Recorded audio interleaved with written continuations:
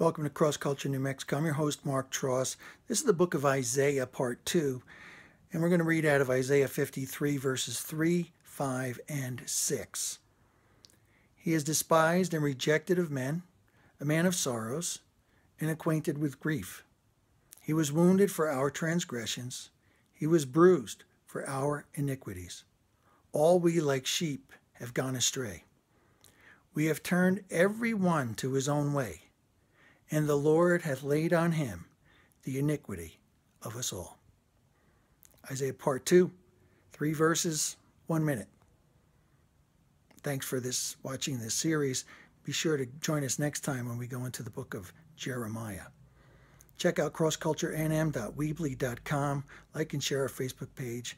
Look for us on other social media sites.